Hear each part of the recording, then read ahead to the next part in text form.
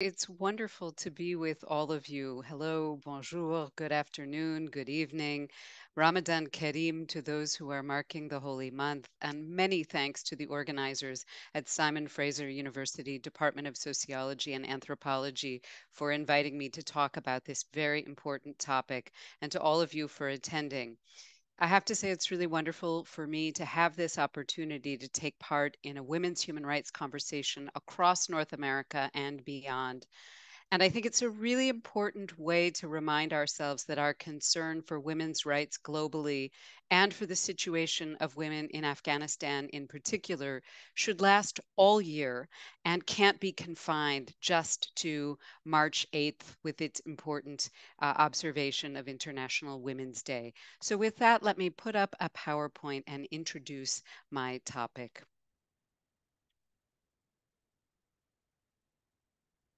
And so I hope by now you are seeing the PowerPoint, and please let me know if you're not. So what I want to do today is to speak with you about an article that I wrote that was published, as was mentioned in the kind introduction, in the Columbia Human Rights Law Review in December 2022, with the title that you see on the screen, The International Obligation to Counter Gender Apartheid in Afghanistan. What I'm going to do is to provide some explanation of how and why I wrote this paper and an overview of the argument, and then discuss some of the recent developments in the field. And then, most importantly, I look forward to your questions and comments and to the discussion. So maybe I should start by addressing why I became interested in this topic, why I wanted to write about this issue, why I started working on Afghanistan in the first place. For me, they're both sort of personal and professional reasons for this.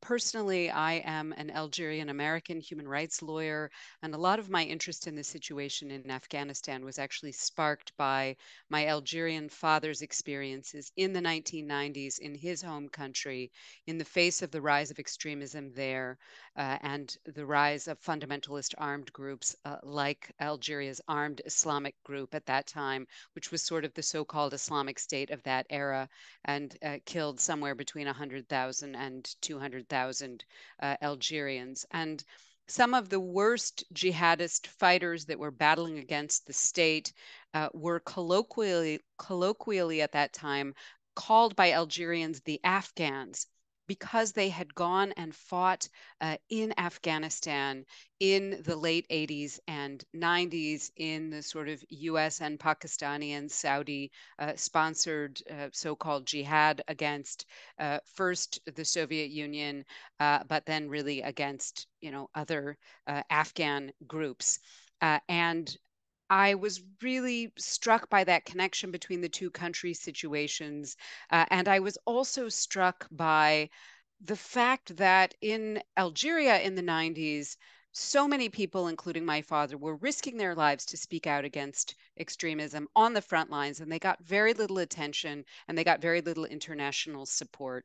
And so a lot of my career since that time has been focused on working with and trying to support and amplify the voices of those today who are doing what my father and his colleagues were doing in Algeria back in the 1990s.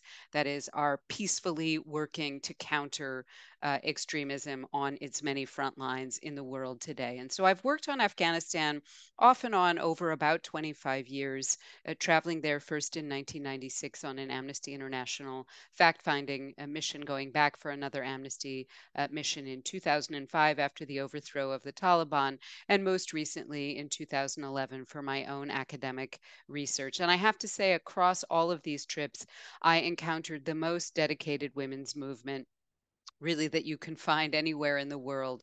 And one of the sad things is that their work has been highlighted internationally when it was convenient for other reasons, and then when it was inconvenient, overlooked. I also, when I was the UN Special Rapporteur on Cultural Rights, I worked on, as many people did, the evacuations from Afghanistan as the Taliban were taking over in August of 2021. In my case, because I was the Special Rapporteur on Cultural Rights, focusing on cultural workers who were very much at risk, and also women human rights defenders.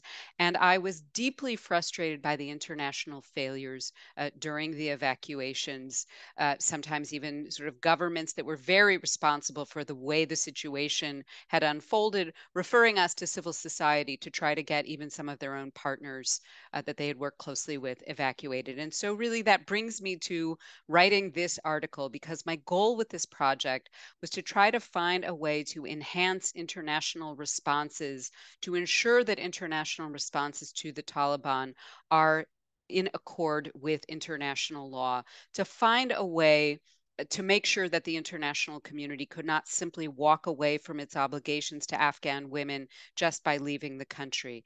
And given the fact that there's really a lack of relevant standards on second state responsibility in most of international human rights law itself, I turn to this construct of gender apartheid as a means of achieving this goal.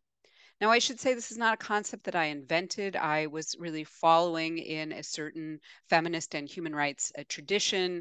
The first person to raise the issue of the concept of apartheid applying to the Taliban in the United Nations system is the person you see on the screen. This is Abdel Fattah Amor from Tunisia, who was at that time in the 90s the special rapporteur on freedom of religion or belief. And I think it's no accident that the first person to use this apartheid framing in the UN system was himself from a Muslim majority country, and in the case of Tunisia, one with a relatively liberal approach to women's human rights. He looked at what was happening on the ground in Afghanistan during the Taliban's so-called 1.0 rule, and he recognized that this wasn't just a question of religion or culture. This was really a question of fundamentalist politics and political choices about the subordination of women. And women's movements in North Africa, in Iran, in a number of places in the 90s, and even going back as far, I'm told, as the late 80s, had been using this concept. So again, I think no accident that he's the first person to use this in the UN system. But what didn't happen in the 90s, unfortunately, is the international community as a whole really did not follow this very important human rights leadership and framing. And what I'm trying to do is to facilitate that happening this time by suggesting conceptual architecture within international law for analyzing and responding to this aspect of the current Afghan crisis. So the point is to get the international community to actually adopt the gender apartheid approach this time, and thus hopefully be more effective in its response. I should also say in this project that I'm building on the work of feminist international law scholars from around the world, including from Canada, who since the 1990s in particular have been trying to treat the problems associated with the lack of inclusion of women's experiences of human rights violations in international norms and in their interpretation. I'm very happy to talk much more about that in the Q&A if that is of interest. So in terms of methodology, to achieve the objectives that I was trying to reach here, my article draws from the academic literature and from the international norms and jurisprudence on women's equality and on racial apartheid. But it also draws, perhaps unusually for a professor of human rights law, on a series of 17 interviews that I conducted remotely with Afghan women human rights defenders. I will refer to them as WHRDs, which is the acronym we use. So I did these interviews between September of 2021 and February of 2022. And it was very important to me. This was a very diverse group ethnically in terms of region of origin, and fieldwork, I think, isn't done often enough in my area. It's nice to talk to sociologists and anthropologists because I know that for many of you, this is the backbone of what you do. And my view is really that these methodologies can make a critical contribution to human rights law scholarship, bringing together theory and practice. And in relation to Afghan women, the hope also is that this methodology moves away from the much criticized so-called savior narratives by trying to make sure that Afghan WHRDs are not just objects of this work, but participants in it whose views help to inform it. And I'm very grateful to my Afghan interlocutors without whom I could not have done this work. So I am going to address, if I have time, actually 6 questions related to the paper. We'll see how we go. We may save some of them for the Q&A, as well as providing an update on the most recent developments. And so you see these questions on the screen, starting with what is gender apartheid? What is the added value of this approach? What do we learn from the South African experience combating apartheid? What are some of the policy implications of applying a concept like gender apartheid in a context like Taliban-controlled Afghanistan? What is claimed to be culture an excuse for violations of this nature? And finally, what is the way forward? What interpretive and other strategies do we need to sort of realize this approach? So let me begin with, in some ways, the easiest question: what is gender apartheid? So in my academic work, I define gender apartheid as a system of governance based on laws and or policies which imposes systematic segregation of women and men and may also systematically exclude women from certain public spaces and spheres. It involves, as you see on the screen, systemic oppression of women, really defining women, as one of the Afghans I interviewed said, as being, quote, not as human as men.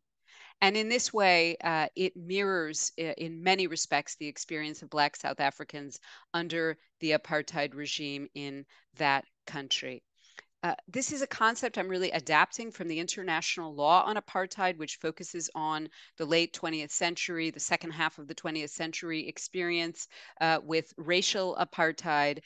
And the sort of point of this concept is to emphasize the ways in which systematic discrimination has actually become the system of governance itself. And so this easily fits into the definition that we can borrow from the Rome Statute of the International Criminal Court of apartheid if you add gender alongside race, as the UN Special Rapporteur on Afghanistan recently suggested could be an appropriate way of understanding it. And you end up then with the definition of gender apartheid as being inhumane acts committed in the context of an institutionalized regime of systematic oppression and domination by one gender group over any other gender group, and committed with the intention of maintaining that regime. And I have to say that South African legal scholars have played an important role in suggesting the adding of gender to this definition in the work of people like Penelope Andrews, the first Black woman to be the dean of a law school in South Africa on this question, was very influential for me.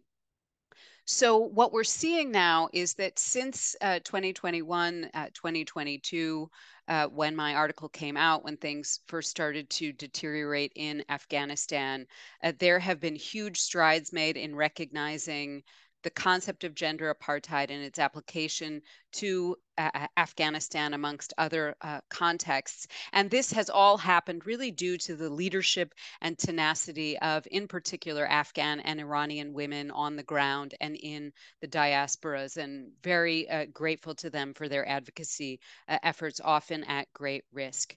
So I turn now to the next and closely related question. There are many country situations in which women human rights defenders have used the concept of gender apartheid to describe at least parts of the system or the political forces that they're battling. These include everything from Iran to Yemen to Saudi Arabia to Israel, with the rise of the religious right in that country. However, I really view Taliban Afghanistan as the sort of archetypal example of gender apartheid because of the scale of the exclusions. So my work focused primarily on this example, but happy to talk about the application in other places. So this brings me to the next question. How does the current situation in Taliban-controlled Afghanistan constitute gender apartheid?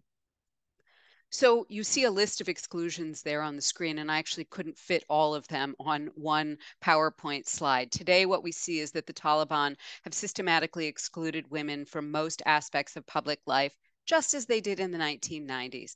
And this should be no surprise to anyone. This is what Afghan women human rights defenders were telling the international community would happen if the Taliban came back to power. And we were all assured by certain governments and by the media in that moment of August 2021 that there was a new Taliban, so-called Taliban 2.0. And in fact, what Afghan women find is they're sort of starting from scratch all over again. They're back to the 1990s. And some say, in fact, this version of Taliban rule is even worse because the Taliban have a much more sophisticated technological capacity, which they can also use to enhance their repression now. So, what has happened?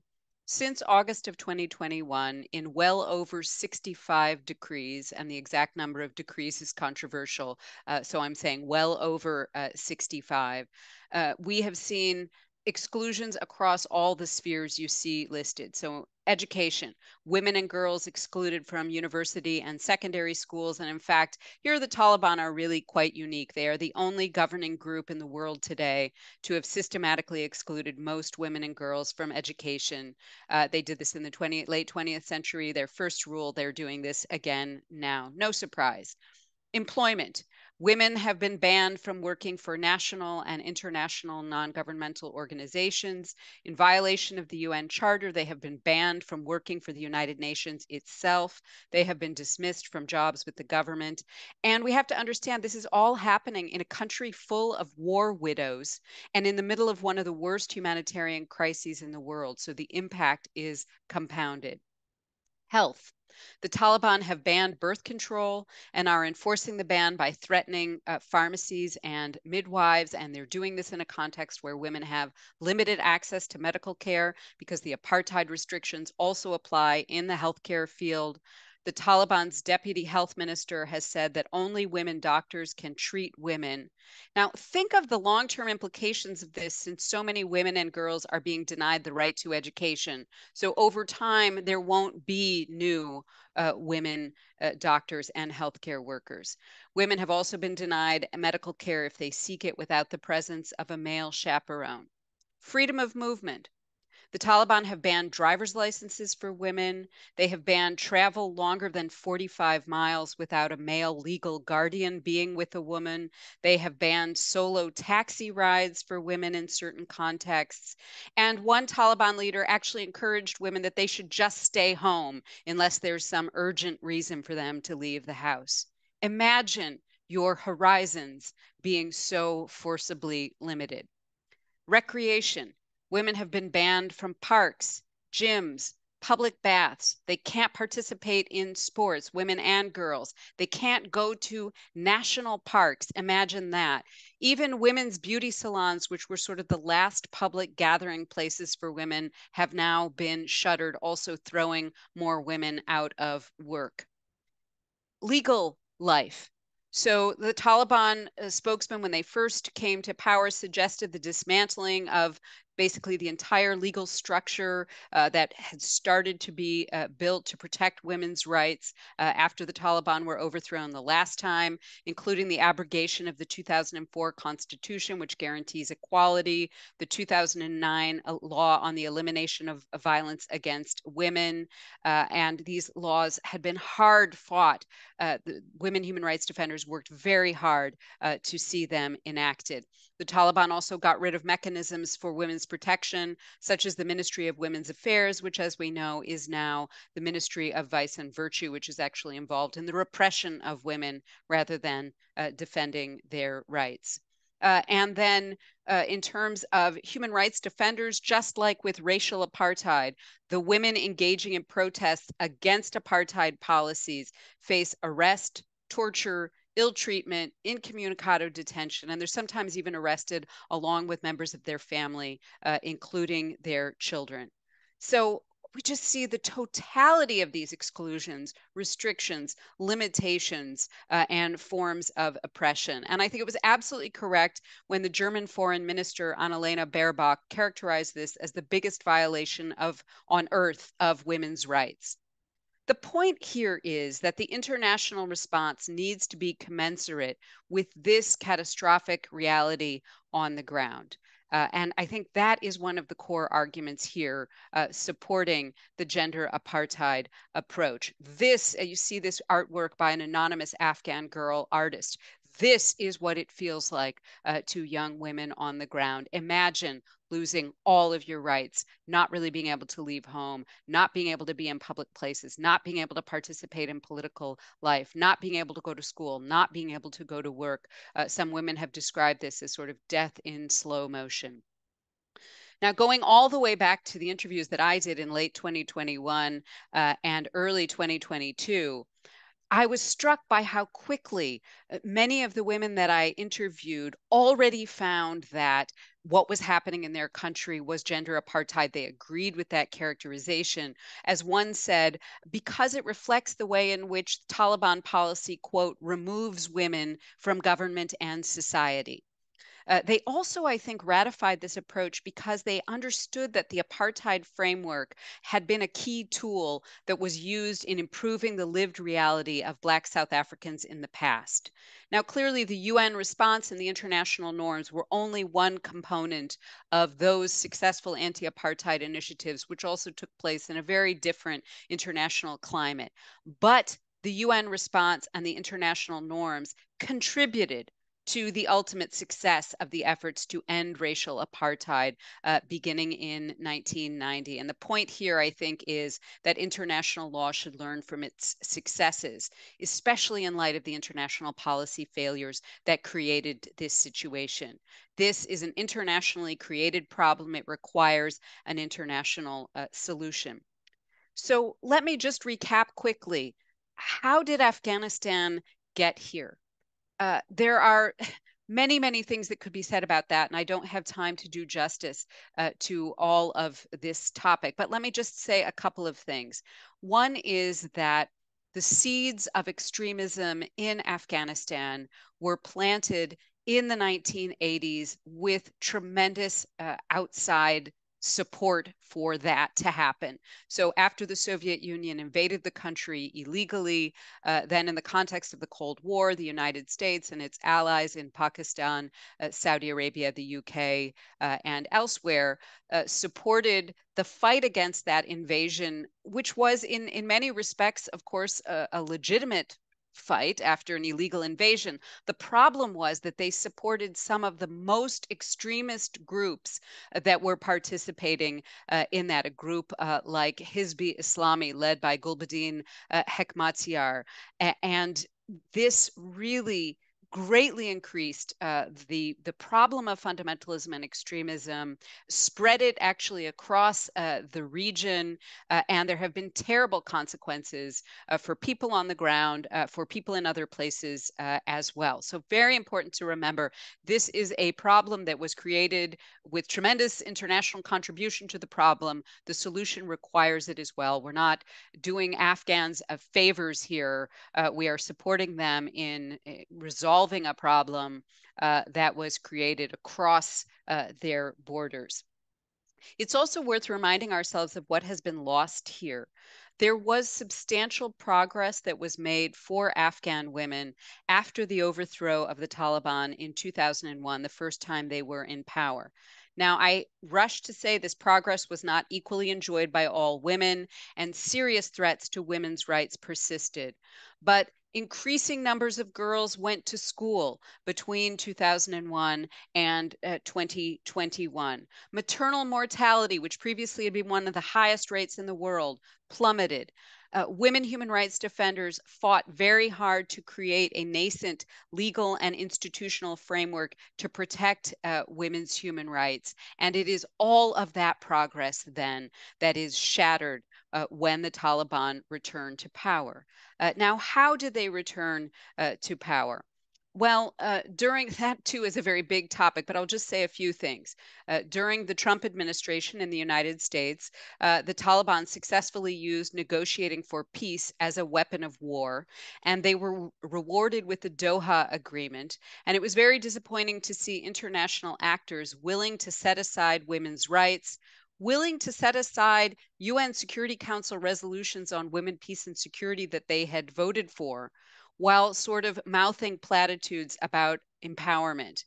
And so the Taliban really benefiting from one-sided prisoner releases that liberated their fighters, benefiting from international negotiations that were designed often to exclude the elected Afghan government, to exclude women, and benefiting from the demoralization of the Afghan government's forces due to massive numbers of casualties.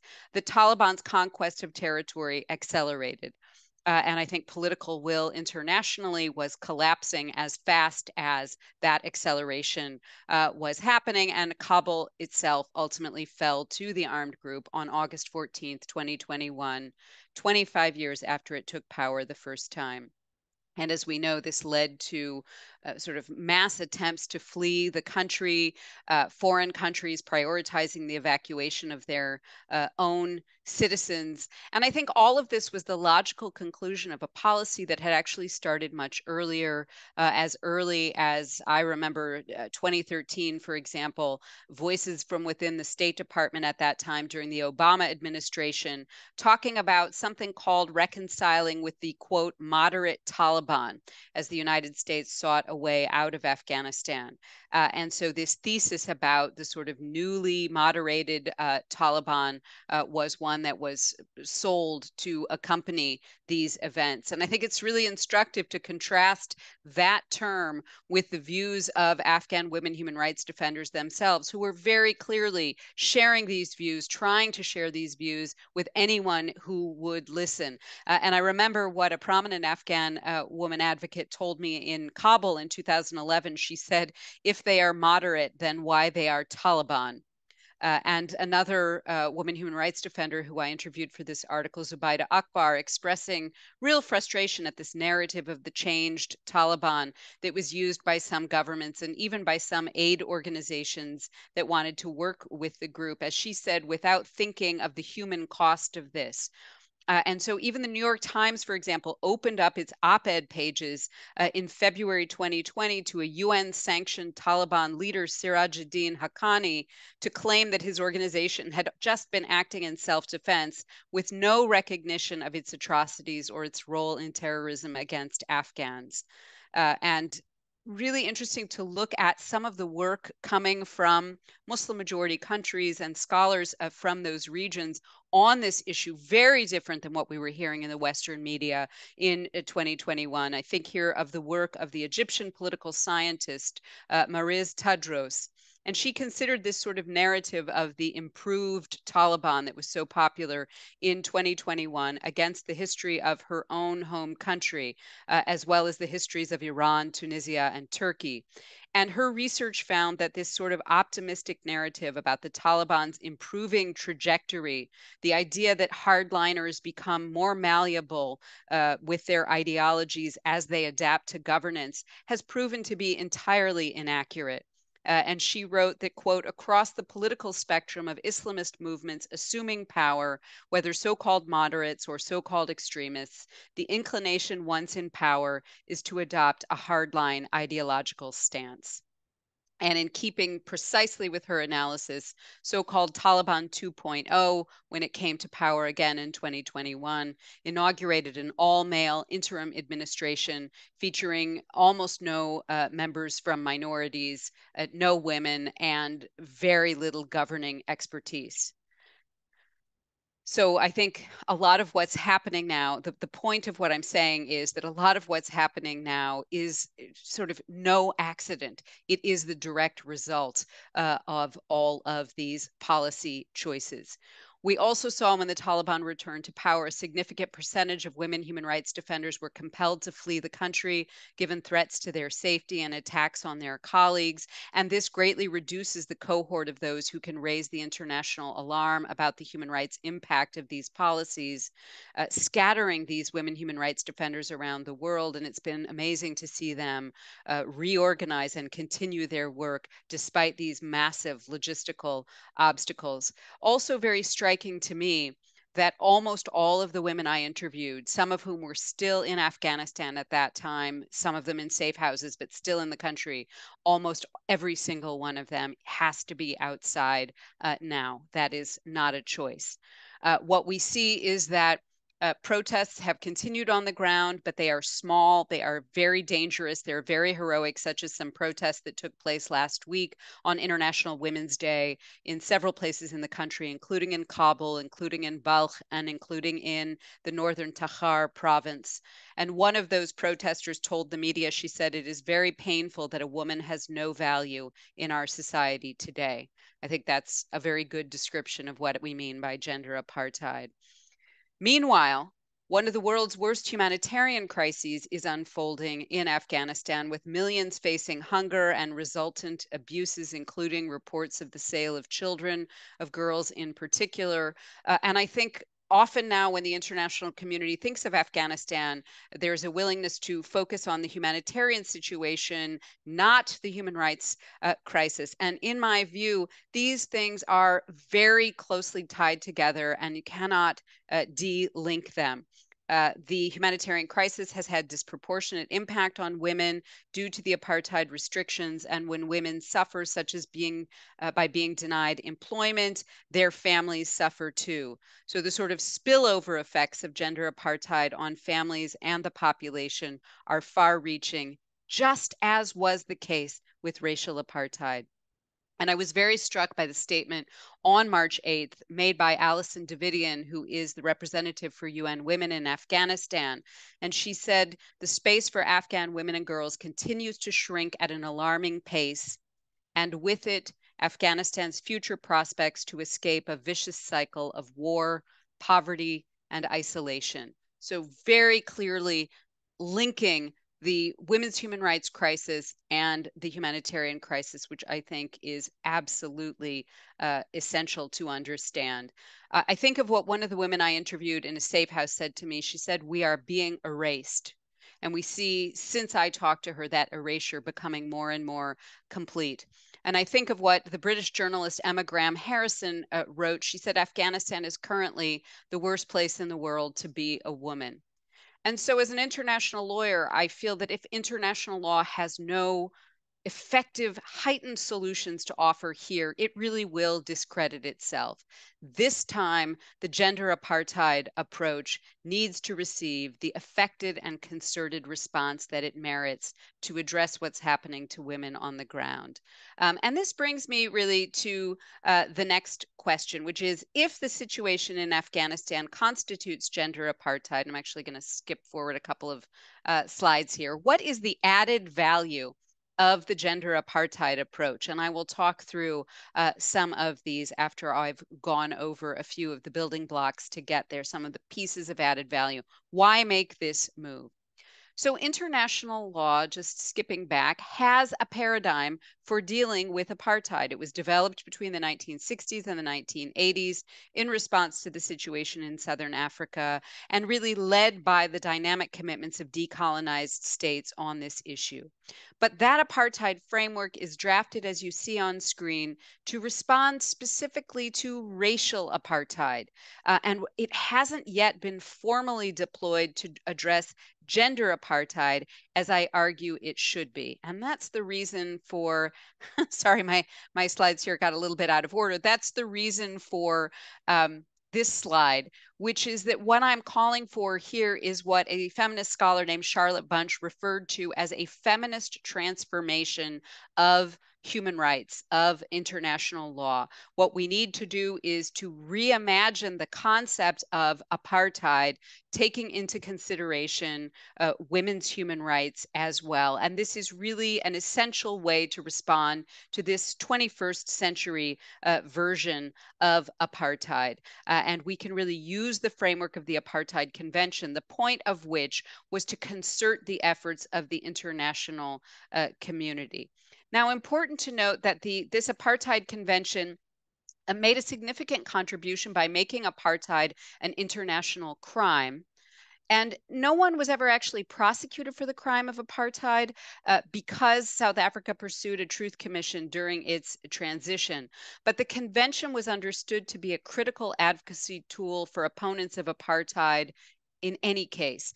It was critical as a standard for judging other countries' responses. It was regularly cited in UN debates, and it really codified the view of the apartheid regime as an illegal situation to be ended.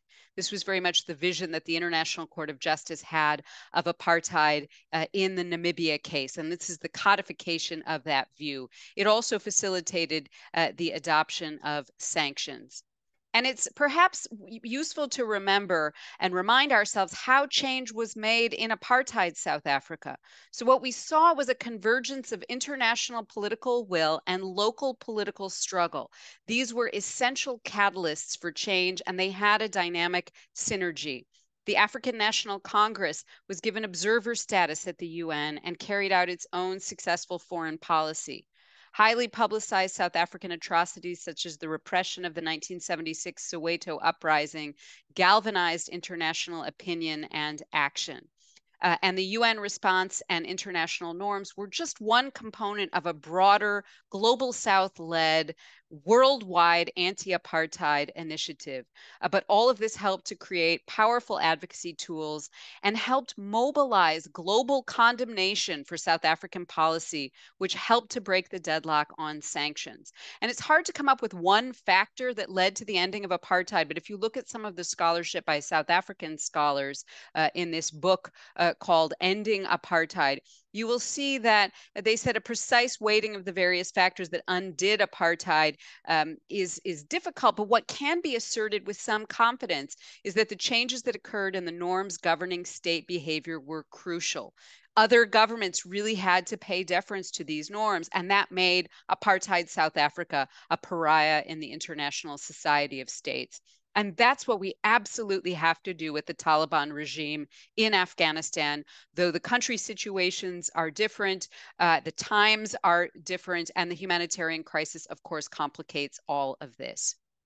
So, how then do we get from racial apartheid to gender apartheid, and why? So, how? After the end of apartheid in South Africa, the 1998 Rome Statute confirms that apartheid continues to be a crime and to rise to the level of a crime against humanity. The International Law Commission in 2001 recognizes that anti-apartheid norms are what's called Jus Cogens norms, the highest level norms in international law.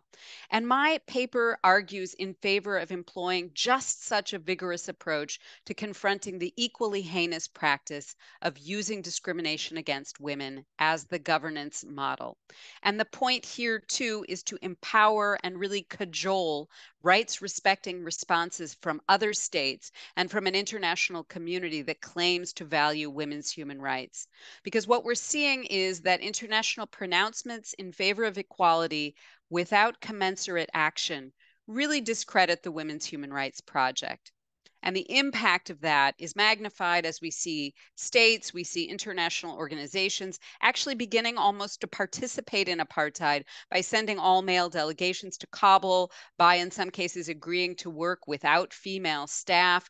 And as some governments move towards normalizing relations with the Taliban, there was even a suggestion by a particular UN Deputy Secretary General that there could be something she called principled recognition, unquote, of the group. So we really have to confront this normalization, especially in the face of what's happening on the ground. Now, one of the Afghan women protesters on International Women's Day very bravely said to the media, "Our silence and fear is the biggest weapon of the Taliban." She was absolutely correct, but I would add to that list of weapons in the hand of the Taliban international complicity and normalization. And that's why we need this concept of gender apartheid, because it's not only a factually accurate description and one that carries appropriate stigma, but it can also be a mechanism for generating some kind of global accountability for this transnationally created disaster of the Taliban's return to power. As one of the Afghan women I interviewed said, it can be a quote, powerful mobilizing tool. There is symbolic and expressive importance of applying the apartheid concept here. It enhances what we call the mobilization of shame in the field of human rights, and I think it can do so much better than some of the alternative terms that are available to describe the situation. It also puts pressure on governments, international organizations, and transnational corporations not to engage with the Taliban in ways that show tolerance for and help to perpetuate grave abuses. Just as with racial apartheid in South Africa, the apartheid framing strengthens the pariah status of the perpetrators and elevates the international status of the opponents of gender apartheid. Remember, the government of apartheid South Africa is ejected from the UN General Assembly, and the African National Congress, leading the anti-apartheid movement, has observer status in the UN. So we need to think very creatively. Conversely, the failure to use this kind of heightened concept in the face of a regime whose well-known policies are this relentlessly misogynistic sends a terrible message to women everywhere that their rights simply do not matter or do not matter as much. So we really need to update the 20th century apartheid framework, deploy it fully to confront this situation. For example, the UN created a whole range of implementation mechanisms to respond to racial apartheid, multiple special rapporteurs, a special committee, extra activities for non-governmental organizations in the UN system, and so on. And at its heart, it was a rejection of so-called constructive engagement that the Reagan administration in the United States advocated with regard to apartheid South Africa. It said this is an illegal situation that has to be ended.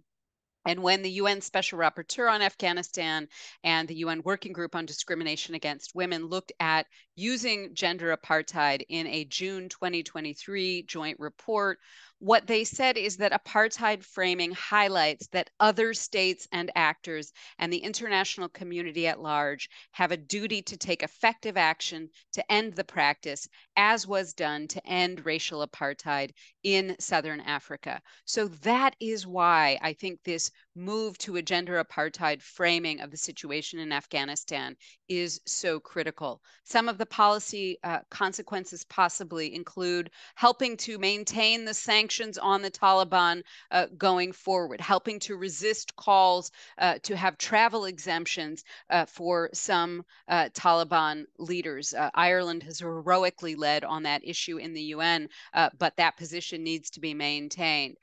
Also, keeping the Taliban rightly out of the seat of Afghanistan in the UN while they are committing such grave violations of the UN Charter.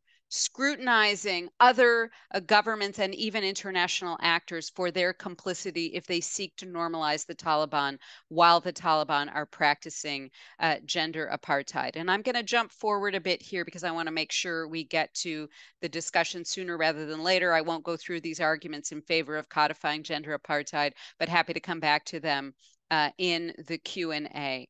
So you may be wondering, why is it not enough to just use ordinary human rights law and anti-discrimination norms to respond to this situation? Well, I think what is key to understanding about apartheid, whether it's gender apartheid or racial apartheid, is the idea that it gives rise to a system designed to discriminate. That's the whole point. So human rights law and non-discrimination norms are important components of critiquing such systems, but they're also by themselves insufficient because the specific problem posed by apartheid is the way it upends assumptions that are built into human rights law. So human rights treaties center the state and address the state as the entity to realize equality. But here, when the apparatus of the state has been captured by an entity that is mandating systematic inequality, whose laws or policies codify discrimination as the norm, this ordinary international human rights model cannot work. And that is why there's so much focus in apartheid law on second states having to take measures to suppress apartheid, having heightened obligations to take action on apartheid, having heightened obligations to implement relevant UN resolutions, being prohibited from aiding or abetting apartheid or being complicit in its commission. Aiding and abetting have been understood broadly. For example, the International Convention Against Apartheid in Sports stresses that sports exchanges of any kind with countries practicing apartheid are ways of abetting the practice. So this brings me to another issue I want to sneak in before I get to the update and the way forward and turn over to discussion. And that is, does Afghan culture excuse discrimination against women? So I was the UN Special Rapporteur in the field of cultural rights from 2015 to 2022. So I grappled with these kinds of questions related to culture for a long time. I know some of you are anthropologists. You may be thinking about these issues.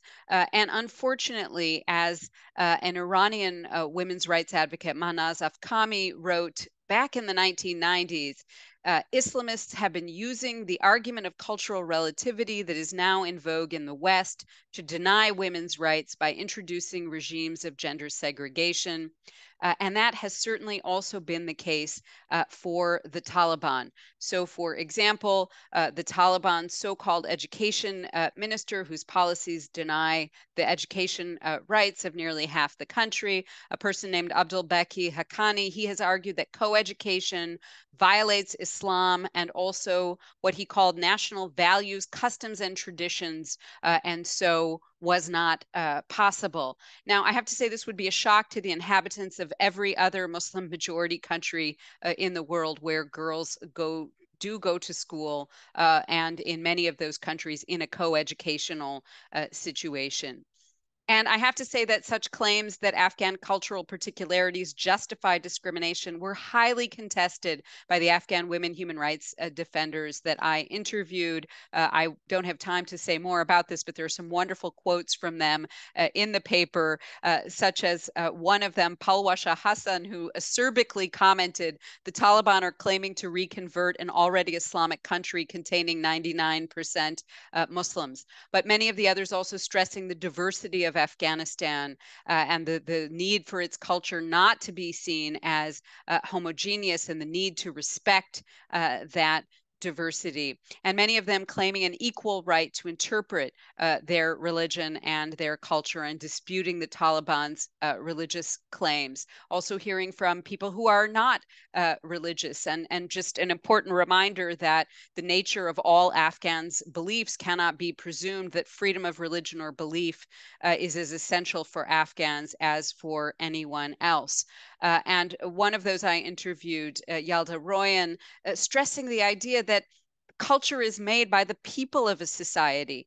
This idea of sort of agency around culture, it's not something that should be imposed. And I have to say that international human rights law is absolutely on the side of Afghan women human rights defenders. It has completely rejected culture and religion as justifications for violations of women's rights. And there's much more. If anybody wants to ask me in the Q&A, I'm happy to talk a lot more about this.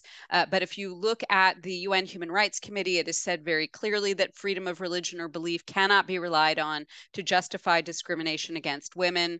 The former UN Special Rapporteur on freedom of religion or belief have also confirmed this position. And a reminder there from the UN's Advisory Committee, which advises the UN Human Rights Council, that really it's the most marginalized who have the most to lose from this so-called traditional values approach to human rights. And I really make a plea to my colleagues in academia to think very carefully about arguments in academic literature justifying cultural relativism, arguments that actually have lethal consequences on the ground and undermine the work of women human rights defenders. So given all the reasons for labeling the situation in Taliban-controlled Afghanistan gender apartheid, given the fact that culture is not an excuse, and in fact the International Court of Justice deliberately considered as irrelevant the South African government's claim that racial apartheid was justified by religion or culture, where are we now on gender apartheid? Well, really, since in the last year, I would say we've just seen an explosion of use of this concept, perhaps most prominently here you see on screen by Graça Machel, the widow of Nelson Mandela and an anti-apartheid icon in her own right, who said that she agreed with the concept of gender apartheid. She agreed that Taliban Afghanistan really fit in this category, and she called for the same kind of international response to end gender apartheid as was used to end racial apartheid in South Africa. We've seen a whole range of UN officials use this term, including, most importantly, you see here on screen, the UN Special Rapporteur and the UN Working Group on Discrimination Against Women. And I really commend to you their powerful June 2023 report, South Africa speaking up in the Human Rights Council, along with Namibia supporting the gender apartheid approach that was used here. Malala Yousafzai in December of 2023, dedicating her entire Nelson Mandela lecture in Johannesburg to applying the gender apartheid concept to the situation of women and girls in Afghanistan, and receiving huge support in South Africa from the Nelson Mandela Foundation and many others for doing that. And the support has increased so much that I was actually invited to talk about this topic in the UN Security Council in September. By Albania, a Muslim majority country that held the presidency at that time. And the most striking thing that happened during that session was that the chief of UN Women, Sima Bahous of Jordan, who's not the person pictured there with me, but Sima Bahous of Jordan, the head of UN Women, actually called on the international community to explicitly codify gender apartheid in international law, saying that the tools we currently have at our disposal were not created to respond to this kind of mass state-sponsored gender oppression. Albania very much agreeing with this. So what do we do now? Gender apartheid is worsening on the ground, but we're seeing some increasing recognition of it internationally. And at the same time, in certain circles, in certain governments, even in the UN's recent assessment, we're also seeing simultaneously a push for the normalization of the Taliban. So what do we do now? And this is what I will end with. I think there are two principal ways forward. The first is we simply apply the existing apartheid convention and standards to gender apartheid. We do this very carefully with an updated, forward-looking 21st century definition of apartheid. We have the support of the government of South Africa in doing this. And one example was a press release that I did with some other UN experts back in 2021 about the Taliban's ban on women and girls in sports, saying that the spirit of the Convention on Apartheid in Sports applies to the Taliban's ban on women's sports. And so we don't wait. We start applying this framework now. The other thing that we need to do, and we need to do at the same time, is to push for the explicit codification in international law of gender apartheid. And the best opportunity to do that is around the new Crimes Against Humanity Convention that is being discussed in the 6th Committee of the UN General Assembly. That discussion will reconvene in April. And it would be wonderful if governments like the Canadian government and many others could speak up in terms of adding a gender to the definition of apartheid that is already in that convention. A number of states have already spoken up for doing this, Malta being sort of the gold standard, and talking about how codifying gender apartheid will enable victims and survivors to hold perpetrators to account for the totality of the crimes committed by systematized oppression. We need many more governments to speak out between now and the April meeting, and in the April meeting and going forward. But I have to say a caveat here, codification will take a long time, at least probably 3 to 4 years. So we need to use the existing law with a forward-looking interpretation now to the extent that we can. Engagement with the Taliban, which is what the UN has been trying, parts of the UN, political bodies in the UN, which is what some governments have been trying, has now produced no results whatsoever except an entrenched and creeping and expanding gender apartheid. And I don't believe that engagement with the Taliban is any way forward. What we need is a galvanizing new framework. And I think one of the most promising candidates for that framework is gender apartheid. If business as usual continues, the situation will simply continue to deteriorate with devastating local and international consequences. And I really think of the words of Malala Yousafzai in Johannesburg in December during her Nelson Mandela speech. She said, "It took a bullet to the head for the world to stand with me. What will it take for the world to stand with Afghan women and girls?" And I think one of the best ways we can do that is to recognize and apply the concept of gender apartheid. Thank you so much for listening, and I really look forward to your comments and your questions. Thank you so much for this powerful presentation, Karima, and a very thought-provoking presentation. It is really thought-provoking. When I was listening to you, lots of number of questions emerged in my mind.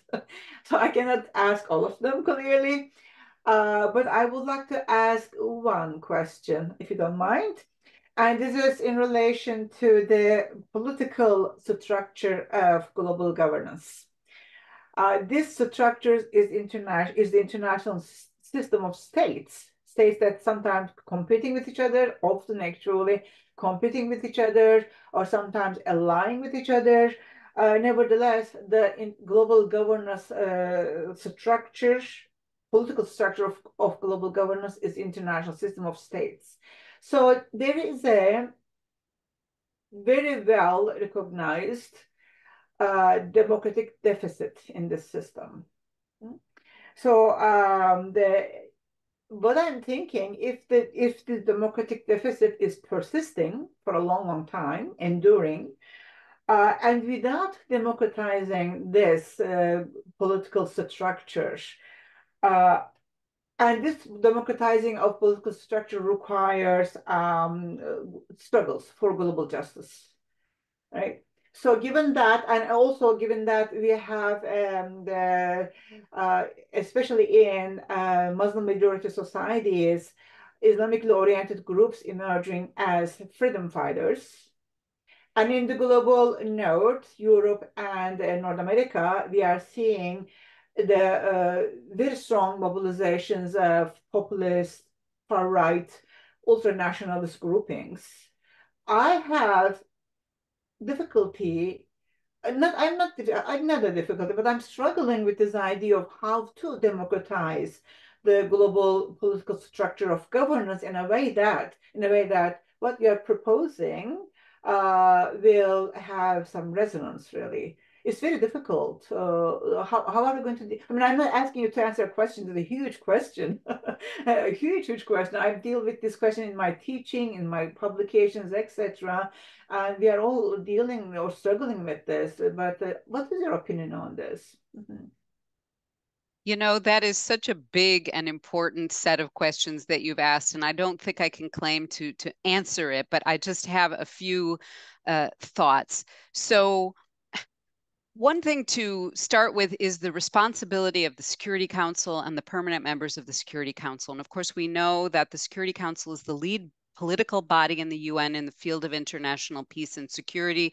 It is tasked with maintaining international peace and security, and that we know that there are 5 permanent members who have veto power. Of course, that's made a lot of news lately. And I've been thinking a lot about the need for more sustained campaigns to push the permanent members of the Security Council to act in ways that are consonant with this huge responsibility that they are given for international peace and security. And when I spoke in the Security Council, it was actually quite striking, with a few exceptions, to see really the lack of clear, committed political will by the permanent members to really address this in an effective way, to do more than lip service. Then you have some permanent members, of course, like Russia and China, that are really moving forward to normalizing the Taliban and seeing for themselves a range of regional security and other kinds of potential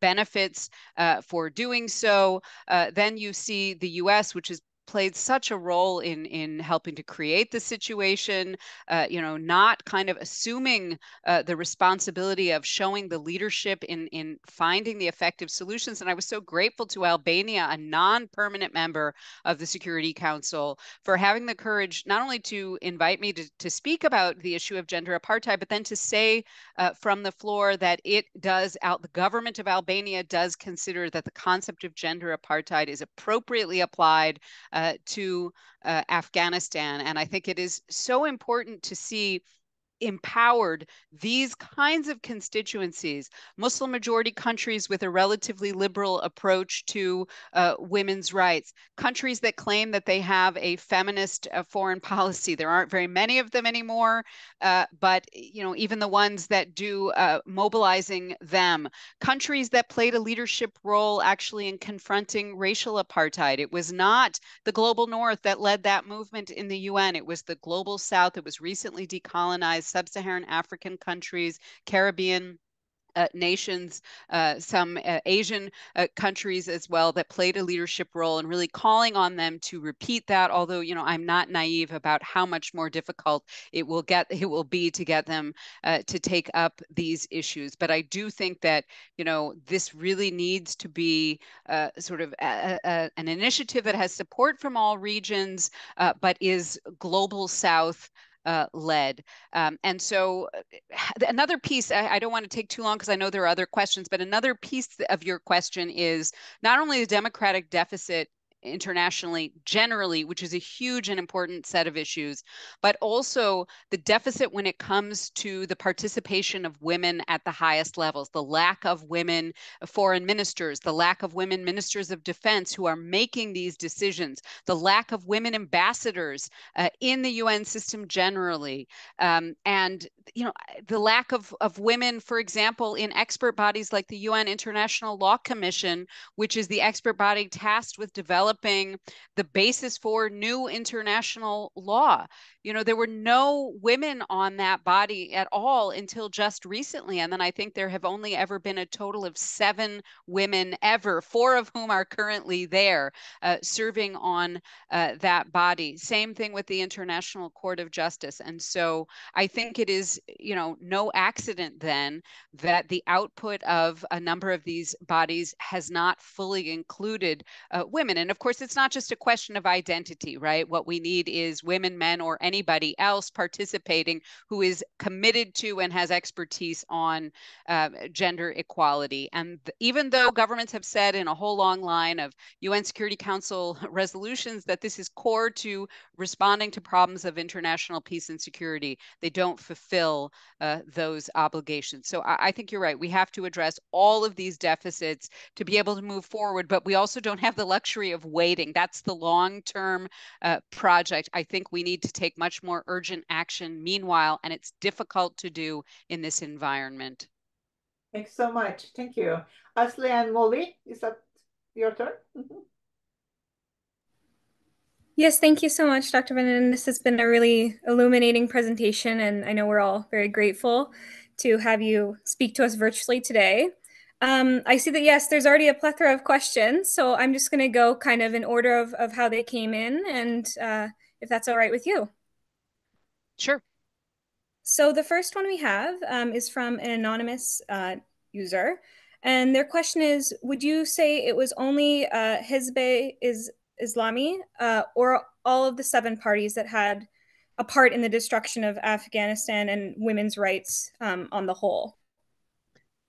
So the first thing that I should say is I was really unable to do justice to the very complex history of Afghanistan during the Soviet invasion period and the resistance to that invasion at the end of the 70s and the 80s and the early 90s. And I was really pointing to Hizb Islami as a terrible example of one of the groups that, completely opposed to women's equality of any kind, committed gross abuses, and that states like the United States were still comfortable supporting. There's certainly no question about it that there are other what are called mujahideen groups that also played a terrible role in terms of civilian casualties, in terms of human rights on the ground.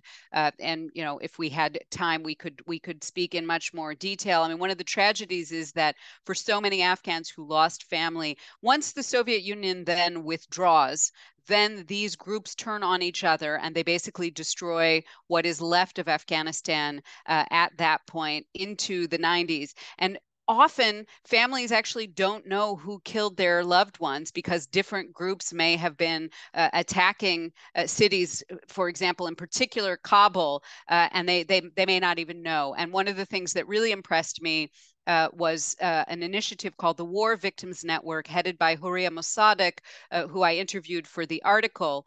And she had tried to bring together people who had been victims of all of the different warring parties to try to call for accountability in the period after the Taliban was overthrown the first time in the early 2000s. And the international community was not very interested in that. And Afghans were basically told, including by a high UN official, that they had to pick peace or justice. And I think the sad result of the lack of commitment to principle means that now Afghans actually have neither. Thank you so much for your answer on that. The next question is a little bit of a wider framework and considering the role of the Taliban specifically in relation to the Olympic Games, actually. So this is from someone named Freeba, and they say, "Thank you for your presentation. I'm a woman from Afghanistan, and I lead a nonprofit organization which empowers Afghan women and girls through education and sports. I have learned that the IOC, or the International Olympic Committee, hasn't banned the Taliban from the Olympic movement. The IOC is allowing the Taliban gender apartheid to enter the Olympic Games right at the heart of Europe, in Paris. What kind of message does this send to the European women?" I think it sends a terrible message to women everywhere. I don't think it's in accordance with the principles of the Olympic movement. I know that these issues are really complicated because I also know that there is huge support, for example, for the cricket team, the Afghan men's cricket team.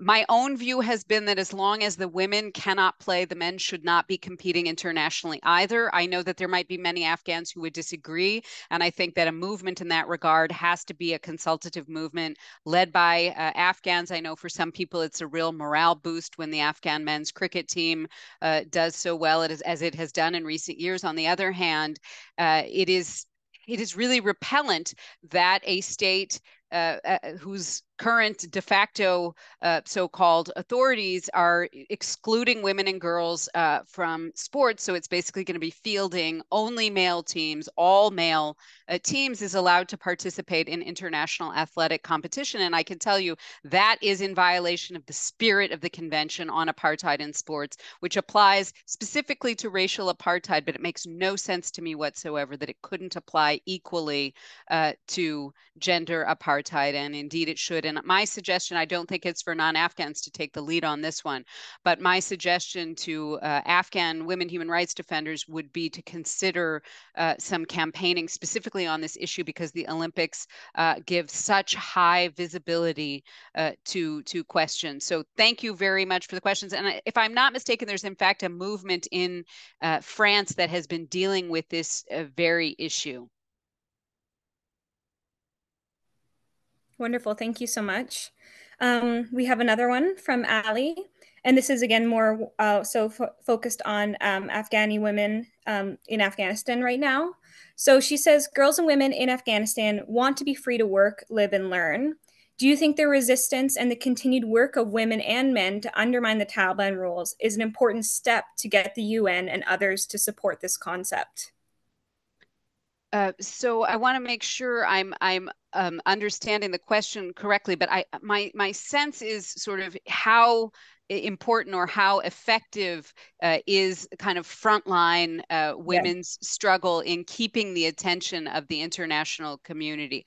I think it's absolutely essential. I mean, these even small, one of the demonstrations on Women's Day had 7 people. That's equivalent to sort of 25,000 in North America, given, you know, the lack of sort of equivalent danger and restrictions. And the amount of media coverage that some of those protests get is really important. But I also know that it's increasingly dangerous for women to take part in these demonstrations. And I know some of their Afghan colleagues in the diaspora have been very worried for them about the security implications and thinking about other modes of struggle, women protesting, for example, in private locations, things that are more sort of appearing on social media and so on. And I just think it's so important that the international community pay attention to this women's resistance. I have so much respect for the Afghan women protesters movement. You can follow them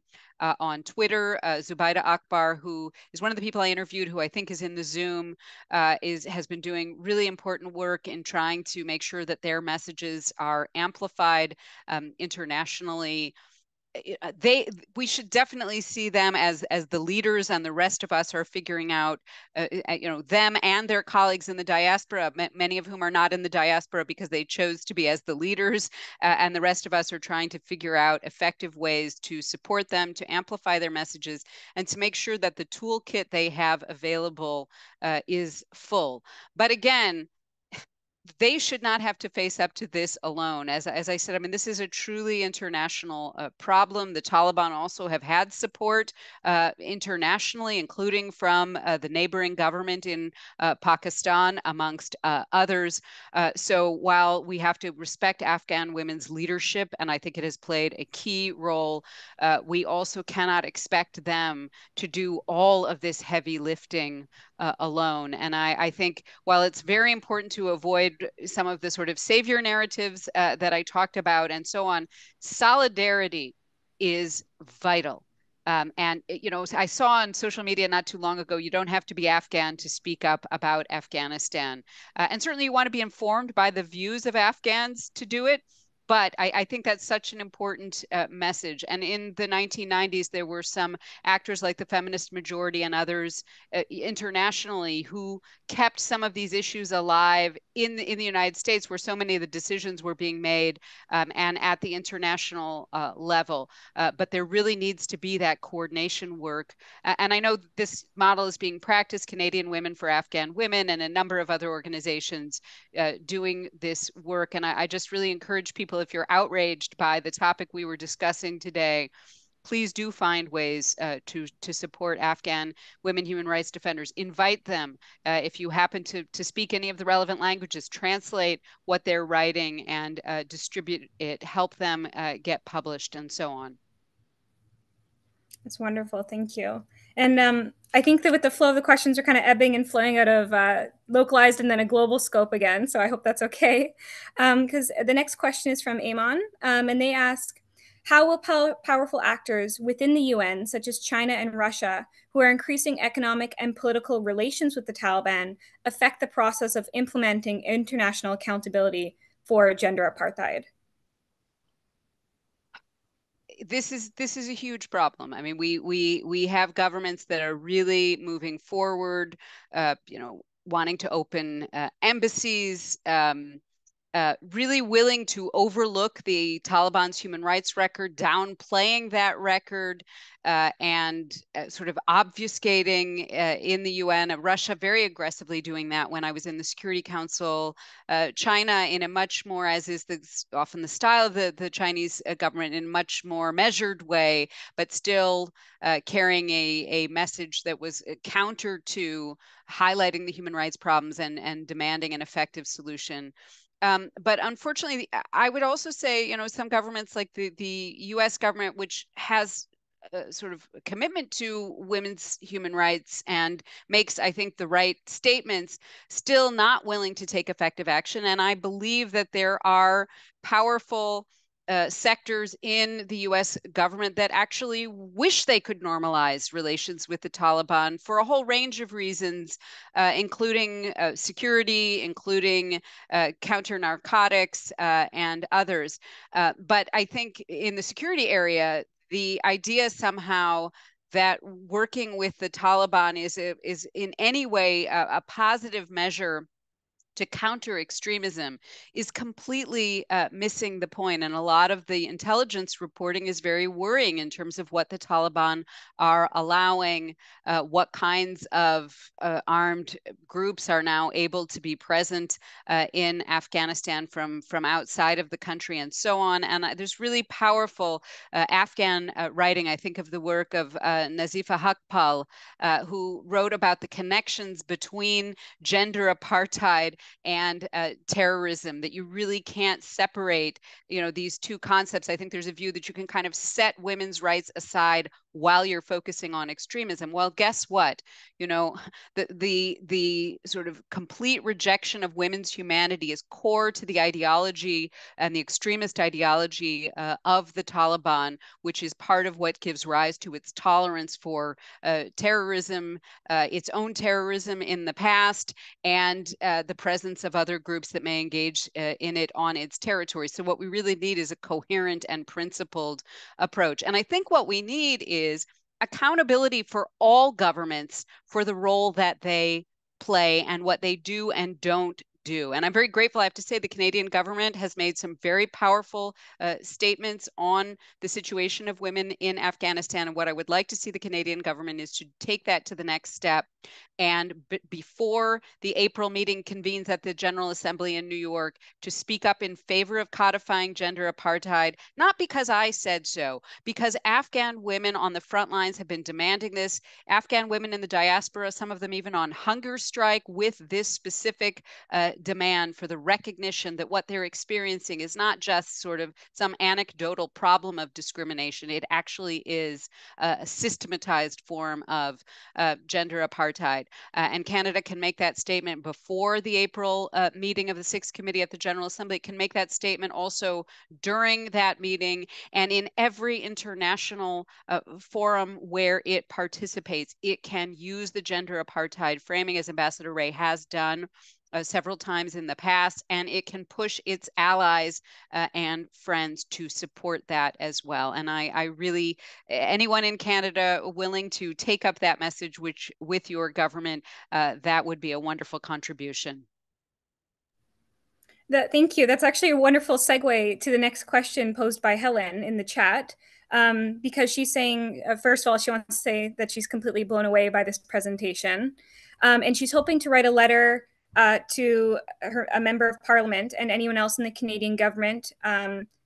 Any suggestions on who to write to in the Canadian government? I know you're from the United States, but or any template letters that could be used as a basis for a letter writing campaign. So if you have any platforms that you know of or any ways forward with getting in touch with our local and federal politicians. And so I want to be a bit humble about my suggestions in the Canadian context, because of course everyone based in Canada will have more specific ideas than I will. I know that there are two groups in Canada that are doing this and interested in doing this, and you could also link up with them. One is the Network of Women Living Under Muslim Laws, which is an international network, but it is based in Canada, and the other is Canadian Women for Afghan Women. I think critically important, in particular with those in charge of foreign policy in Canada, to raise those issues, those in charge of policy on women's rights. And I would say the message should be both sort of a positive one and a push. Positive, thanking and recognizing the powerful statements that have been made by the Canadian government in the UN, recognizing the refugees that Canada has welcomed, and then also pushing Canada to take this to the logical next step, which is the recognition of gender apartheid, and not giving in to sort of the trend among some governments of so-called constructive engagement with the Taliban, and continuing really to take a very firm line that there can be no progress in terms of any kind of formal recognition or even certain kinds of de facto recognition of the Taliban until substantial progress is made on a wide range of human rights issues. But I'd be happy to stay in touch about the specificities, of that. I'm very easy to find because I'm a university professor. So do feel free to get in touch and follow up about that. I would say the time is now, because this meeting of the Sixth Committee of the General Assembly is convening on the 6th of, at the 1st of April, if I'm not mistaken. So really not that many weeks away. Wonderful, thank you. I'm thinking we have maybe room for 1 or 2 more questions. Is that okay, time-wise? Yes. We have quite a few. Okay, so I just don't want to inundate you. Thank you. So this next one we have is from Rajdeep, and she says, "Hi Karima, thank you so much for your amazing talk. I'm wondering, how did the Muslim majority countries around Afghanistan react to the reemergence of the Taliban? And second part of the question, do they take a stance at all on what is happening to Afghan women, or do they leave it alone as a mainly Afghan issue?" So that's a great question. I would say, it really depends which of the neighboring countries we're talking about. Pakistan, the government of Pakistan has been very close to the Taliban. I think has seen the Taliban as a useful ally in a range of ways. That has actually had tragic consequences for Afghanistan and also for Pakistan. And now if we see the increase in violence by some of the jihadist groups inside Pakistan, that is sort of unfortunately, tragically coming home to roost. There's been tremendous support for Afghan women and Afghan human rights defenders from Pakistani civil society, human rights groups, speaking out recently over the deportations of just huge numbers of deportations of Afghans, including Afghans who had lived for a very long time in Pakistan back to Taliban. Can you imagine deporting women and girls back to the situation that I described, deporting people who are members of marginalized ethnic groups back to, and I didn't even have time to adequately address that issue, back to Taliban Afghanistan. But I've been so glad to see the voices in Pakistani civil society, to the extent that they have the resources to do so, raising these issues and speaking out.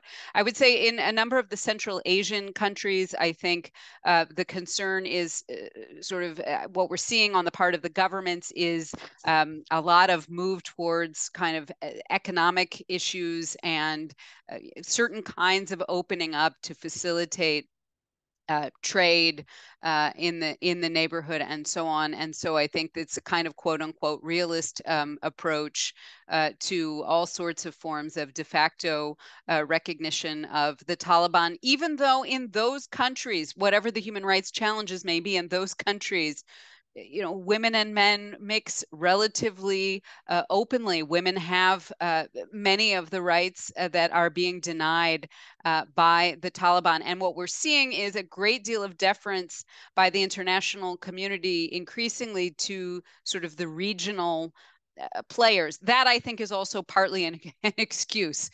So, when there's policy to be made proactively going forward, the international actors may be happy to lead, but then when there's a mess to clean up, they may be happy to sort of argue, oh, this has become a regional problem. Not to say that the region isn't important, but I want to say that I'm talking about governments, and I, in particular, in the case of Pakistan, in particular in the case of, say, Iranian human rights defenders, including those in the diaspora who are able to function much more freely. There's been tremendous support for Afghan human rights movements, and I hope that will be continued and be recognized.